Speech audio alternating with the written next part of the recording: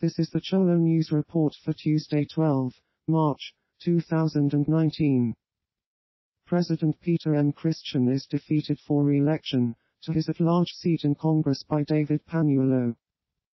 Correction: in an earlier version of this story, we mistakenly identified David Panuelo as the Speaker of FSM Congress.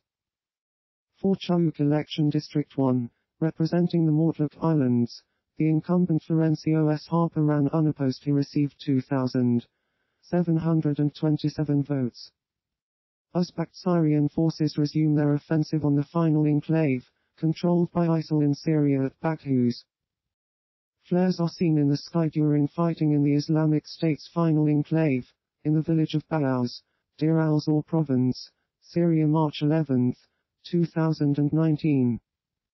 The defeat of Islamic State at Baghuz will mark a milestone in the campaign against the jihadist group, ending its control of populated territory in the area straddling Iraq and Syria, where it suddenly expanded in 2014, and declared a caliphate.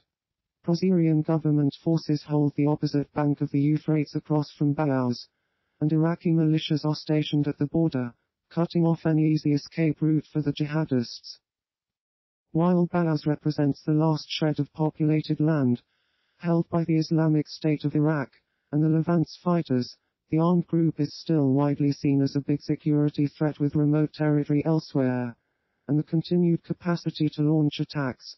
The SDF have been poised to advance into the enclave for weeks, but have repeatedly held back to allow for the evacuation of civilians, many of them wives and children of ISIL fighters. The Turkish economy enters a recession, for the first time since 2009 after the currency and debt crisis of 2018. A trade war with the United States sparked a steep fall in Turkey's currency, making imports far more expensive.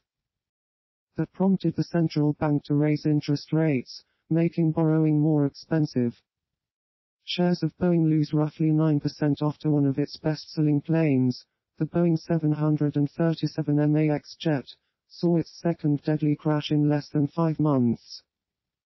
I think it's kind of questionable whether folks say, okay, is this a liquidity event that now you revisit, or do I want to stay on the sidelines here as we wait for more information, which we're destined to get in the coming days and weeks? Boris Schlossberg of BK Asset Management says the ISM non-manufacturing report is key to watch, ahead the jobs data released Friday. Chad Morganlander of Washington Crossing Advisors is watching the dollar this week, and expects it'll begin to strengthen heading into the second half of the year.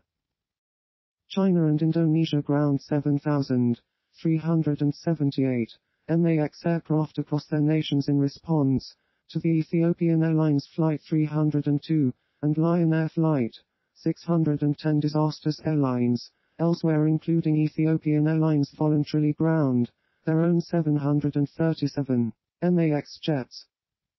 The announcement came after China and Indonesia grounded all of their fleets, citing safety concerns, contributing to a drop in Boeing Co. shares that wiped billions of dollars off the market value of the world's biggest plane maker.